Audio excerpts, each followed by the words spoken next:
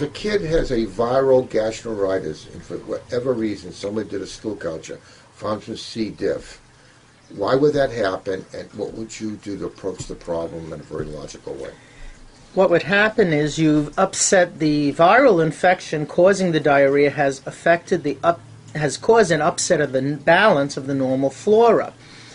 You would want to treat that with a medication such as metronidazole, that's generic name for Flagyl, to keep the C. diff in check, because untreated, that can go on to cause a pseudomembranous colitis and maybe even a perforation of the colon in an extreme case with bloody diarrhea. So you want to catch it at the earliest stage and treat it.